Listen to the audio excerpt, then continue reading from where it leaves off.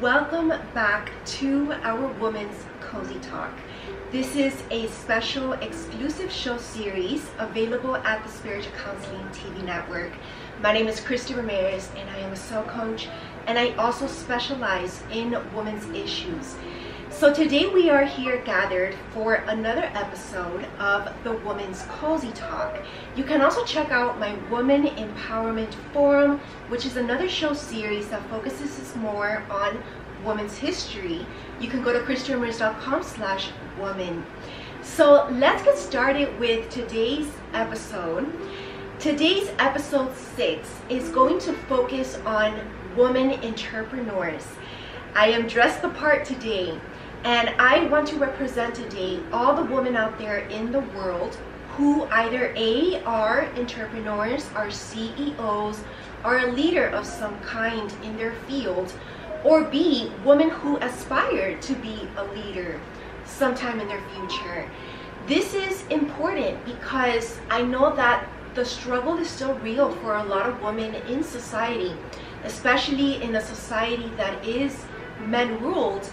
But again, what we also learned in the women's history topics in my Women Empowerment Forum show series is that that's a thing of the past, right? We're now living in a modern society where it's normal to see a woman on top, you can say, right? To see a woman in her power, in leadership, and it's seen as normal. But I also think that there is two sides to that coin, which is what we're also going to bring to today's topic, right? Taken to the extreme, right? Taking this leadership quality home, for example, to your family, to your relationships, where that's not necessarily called for, right? As mothers, as wives, as women in our home, there's a huge and slight difference at the same time between the role that you play in business and the role that you play in family. And that's what I want to bring into today's episode, as well as the classic themes of, how to reach the top, how to climb this ladder of success as a woman in the field, in competition with men around you, maybe in the same field, doing the same thing that you love to do.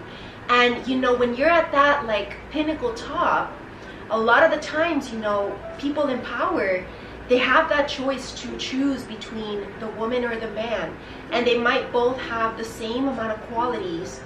And that's where the true nature of this topic comes out, right? Of sexism to a certain extent.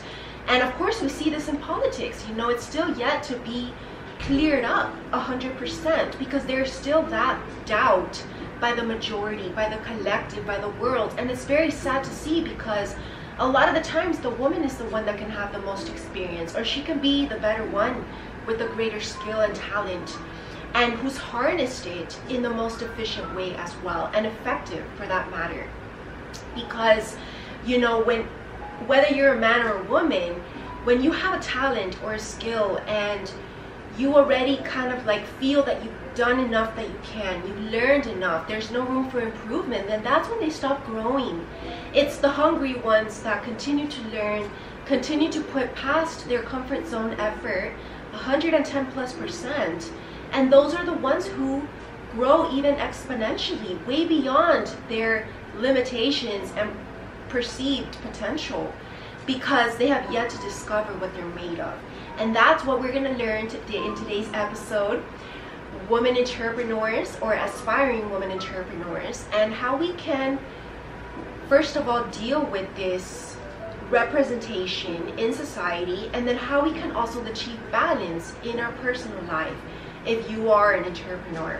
So I hope to see you all here. Go to christyramirez.com/woman to get access to this entire full episode, as well as all the other previous episodes.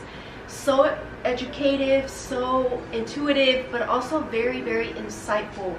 That is going to help you women out there, especially these are topics that are not really talked about in the media.